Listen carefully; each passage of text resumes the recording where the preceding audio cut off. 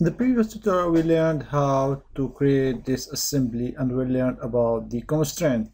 So when you get more familiar with the Inventor environment, so you might need to try another way for creating your assemblies and placing your components.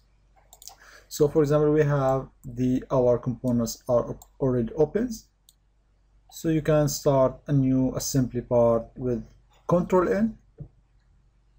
Then you will see the new file menu open. Then you can create, and then you can create your assembly file, or here from the new assembly, then you created your assembly file. And the previous tutorial we learned how to place your parts by the traditional method with place, when you are able to browse for your parts, but also you are able to directly drag and put your part into assembly file.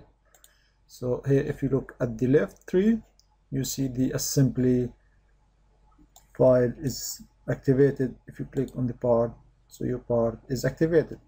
So when your part is activated, select on the top of it, drag it to the assembly file, and you see how your mouse icon is changed. So now you inserted your part. You want to insert another part, drag, and again the same way, click, drag it to your file. So now you are able to drag and put your part.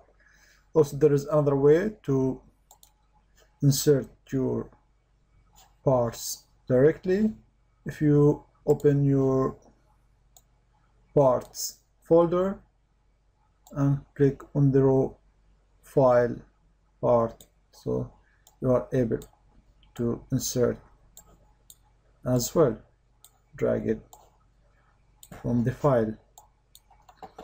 So here you inserted your part in a different method than the previous. So it's up to you which one you feel more comfortable to use or faster. And here I showed you both methods.